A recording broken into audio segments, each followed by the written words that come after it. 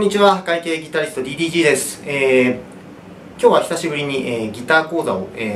やっていこうかなと思います。で、今日は、何についての、講座かというと、右手と左手のシンクロ率についてのお話をしようと思います。冒頭に弾いたのはね、イングヴェイのアルカトラスの、Jet To Jet のギターソロなんですが、ギター講座といってもね、僕自身この、ギターソロすごく苦手で、今日ね説明していくのはこのソロ全部ではなくて、キメのフレーズ、これですね。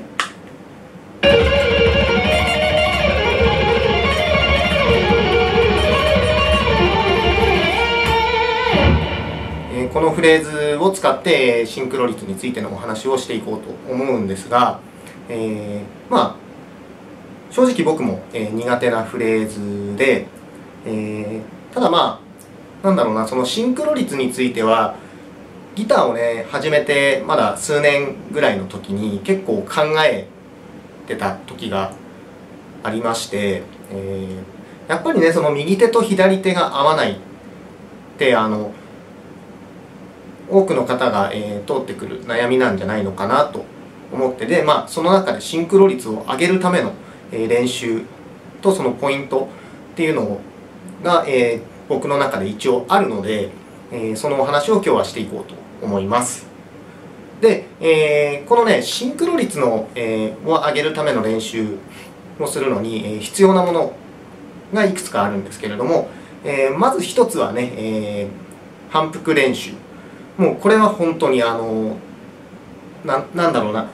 どんなにこういい先生に教えてもらっても、どんないい弾き方を分かったとしてもそれをね身につけるために、時間をかけて反復練習をするっていうのは絶対必要なので、この反復練習っていうのは必ず必要なものになってきます。で、あとはカメラ、自分が演奏しているところ携帯のカメラとかで全然大丈夫です。とあと録音ができる。録音も携帯のカメラとかでも全然大丈夫なんですけれども、できればスロー再生ができるものがあると一番いいかなと思います。僕が今使っている、ダウソフトのキューベースなんかも録音した、音を、スロー再生させたりすることができるので、ただなければね全然携帯のカメラとかで、何が大切かっていうのはもちろんそのスロー再生をしてね、ちゃんと一音一音しっかり弾けてるかっていうのを確認できれば、もちろんベストなんですけれども、一番大事なのは、どういう音で自分が弾いているのかっていうのを、実際に聞くっていうのがすごく大切だと思います。実際にこう弾いていって弾けていると思っていてもいざ聴いてみるとね全然弾けていないっていうことって僕自身今でも結構それはあるので、必ず、録音をして、あとはね弾いているところを自分で見るっていうのは、とても大切だと思います。はい、必要なものはそれぐらいで、あとは練習なんですけれども、このねシンクロ率って何なのかっていうと単純に右手と左手を、合わせることなんですが、その中でシンクロしなくなってしまう、原因っていうのはあくまでねこれは僕の中での、僕の経験の中からのお話なんですが、いくつか、あって、まず一つは早弾きってどうしても右手のピッキングを早くピッキングしようっていうふうに思って、しまうと思うんですけれども、もちろんねその早くピッキングすることってすごく大切なんですが、左手の、動き以上に右手のピッキングの数が大きくなってしまう。例えばこのフレーズだとっていうフレーズなんですが、早くねピッキングしようと思うがあまりみたいな感じにね、早く弾いてみると実際はこうなんですがみたいな感じになってしまうのと、今度は逆に、左手でちゃんと、弦を抑えられていない、みたいな感じに、ねなってしまうっていうのが、大きな原因の、一つかなと思います。で、これを直すのに実は僕もね僕はどちらのタイプだったかっていうと、左手はしっかり抑えられていたんですけれども、右手のピッキングの数がもうめちゃくちゃっていう、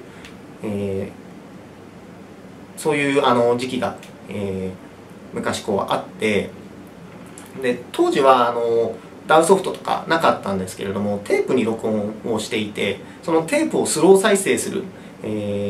機会があったんですけれども、それで自分の音を、なんかこう聞いていておかしいなとこう思ったので、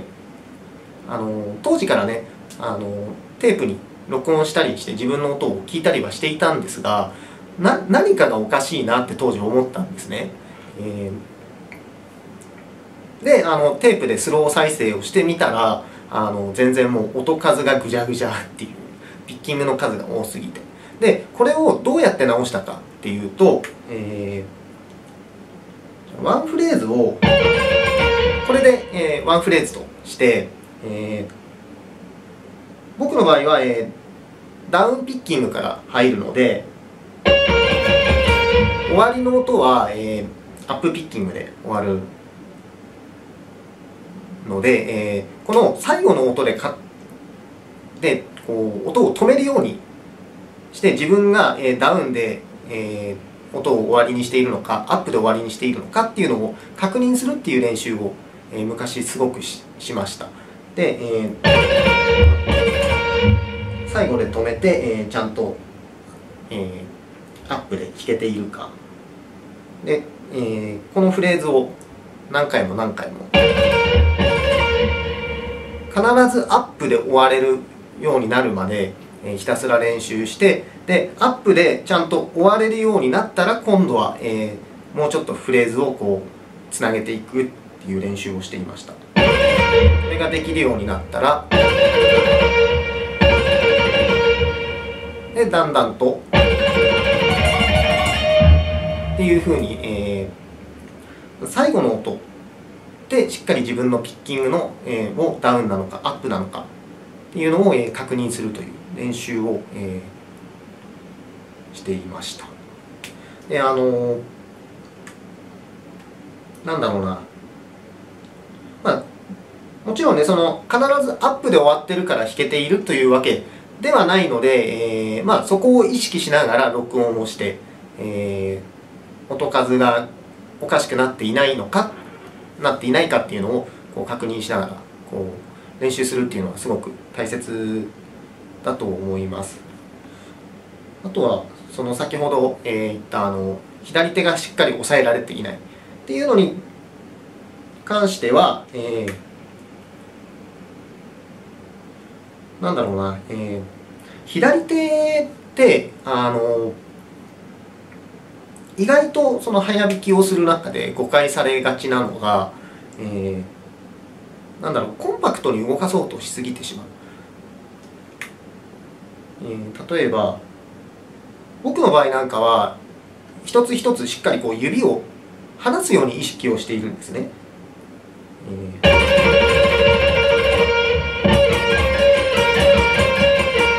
こういうふうになんだろう、できるだけこう指をしっかり離す。そうすることでコンパクトに動かすよりもね指の自由って効くので、リズムもしっかりこうある程度このバタつかせるという表現はちょっと違うのかもしれないですけれども、大きく動かした方が、リズムが安定するかなと思います。で大きく動かせばねこう力もある程度入るのでしっかり抑えられるように、なるので、なんだろう、その右手の数は合ってるけどなんか弾けてないなっていう時は左手をしっかり動かして弦をしっかり押さえるフレットをしっかり押さえるっていう、意識をした方がいいんじゃないかなと思います。ごめんなさい。今日はデジカメで動画を撮ってるんですが、カメラが高温になってしまって動画がちょっと止まってしまったので、続きからお話をしようと思います。ただちょっと正確に何をどこまで話していたのか、覚えていないので、話がちょっと飛んでしまっていたら申し訳ございません。多分右手のピッキングの数のお話と、左指をしっかり、押さえるっていうお話をしていたと思うんですが、でシンクロをしなくなってしまう、もう一つの理由が僕の中であって、でこのJet to Jetのこの決めのフレーズは2弦と1弦を使った、フレーズなんですが、この弦移動がすごく難しいと思うんです。でその弦移動した際の一番最初の音でずれてしまうっていうのは、まあ僕の経験上なんですけれども、よくあるかなと思います。でなんでその一番最初の音っていうのはこれですね。この音、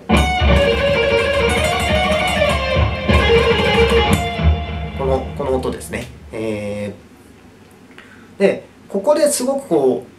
シンクロしなくなってしまう理由っていうのがあ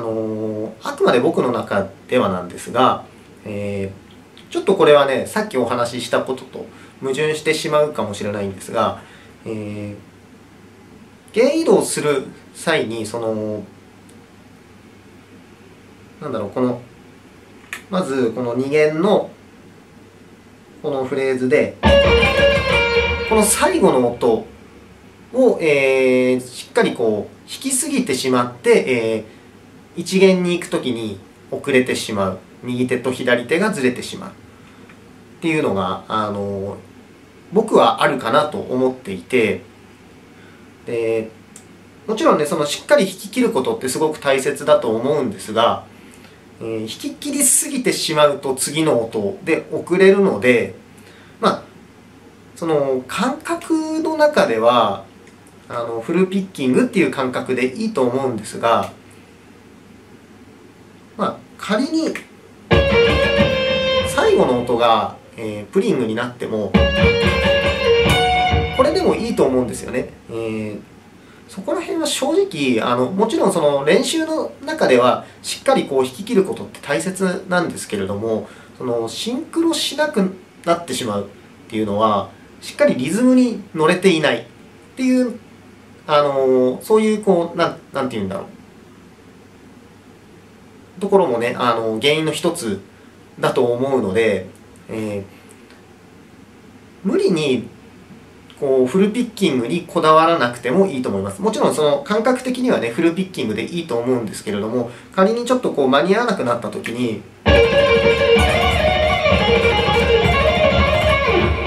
みたいな感じでもいいのかなと思います。むしろ弦移動する時の最初の音を、強くこう意識した方が僕はいいんじゃないのかなと思っています。まあここら辺の感覚っていうのは本当に人それぞれだと思うし、自分の場合はそういう感覚でこう弾いたとしても意外とフルピッキングで弾いているので、間に合わないと思ってもうここプリングにしちゃおうっていうのは演奏のね中で結構そういうのは実際あるんですが、正直な話、一音一音全ての音を意識して弾くことってできないんですよね。あくまで僕の場合はですけれども。で間に合わないと思った時にこう意識の中ではこうプリングをしてこう合わせにいっていても実際は弾いているとかって、結構あるので、ある程度その感覚論にはなってしまうんですが、あまりねこう絶対にフルピッキングじゃなきゃダメなんだじゃなくてリズムに合わせていくっていう、意識で、リズムに合わなくなってしまうその最大の理由が、弦移動する時の最初の音なので、そこをしっかりこう意識してね、弾くっていうのがそのシンクロをさせる上で大切なことなんじゃないのかなと思います。ごめんなさい。毎回このギター講座をやるとね、感覚論になってしまって何を言っているのかわからないところがたくさん出てきてると思うんですが、ちょっとこうね、うまく伝えられない部分もあるんですけれども、僕が大切にしているのは、そういう部分です。なのでね、ちょっとね、こう矛盾してしまう部分なんですけれどもね、しっかり録音をしてね、一音一音ちゃんとこう弾けているのかとかね、なんだろう、音数は間違っていないかとかね、そういう練習をこうしているっていうのを聞くと、絶対に完璧に弾けなきゃいけないんじゃないのかなと思ってしまう方もいらっしゃるかもしれないんですけれども、それはそれなんですよね。そういう練習ももちろん必要だけれども、ある程度なんだろう、自分のその中でこう、なんだろうな、完璧じゃなくて、ある程度こう自由を利かせてこう、弾くっていうのも大切というか、なんだろうな、何を大切にするかっていうところだとは思うんですよね。一音一音完璧にこう弾けてたとしても、しっかりこうね、リズムに乗れていないとね、こう結果的に演奏としてはね、こ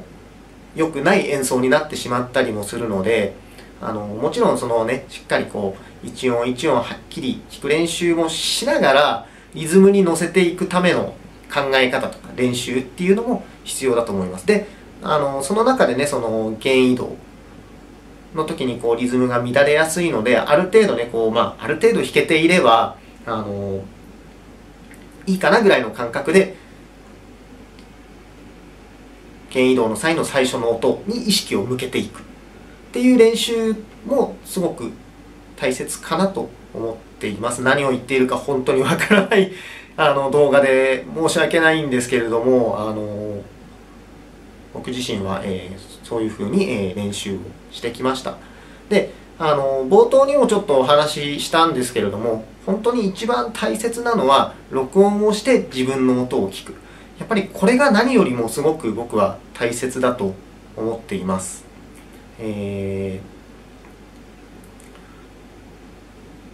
なんだろうな、上達をするっていうことをこう考えると、もちろんね、ギターは楽しく弾ければいい楽器だと僕は思っています。ただ上手くなりたいとかね、正確に弾けるようになりたいっていう、なんだろう、ことを考えると、ただただ楽しく単純にこう弾いていれば成長できるわけではないと思うんですよね。で、やっぱり自分の音っていうのもしっかり聞いて、ちゃんと弾けているのか、どういう音で弾いているのかっていうのを、自分でしっかり把握するっていうことが大切だと、非常にね、大切だと思っています。なので、もちろん練習方法とかね、何を大切に、何に意識を向けていくのかっていうのはもちろん大切。で、それが分かったら反復練習をすることってすごく大事なんですけれども、それと同じぐらい録音をして自分の音を聞くっていうのが、大切だと思います。はい。まとまらない動画で毎回申し訳ございませんが、今日は、これぐらいに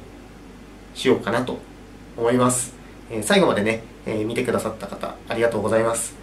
この動画を見てね、少しでも役立てていただけたら非常に嬉しいですし、いいなと思っていただけたらぜひ高評価、チャンネル登録の方よろしくお願いします。破壊系ギタリスト DDG でした。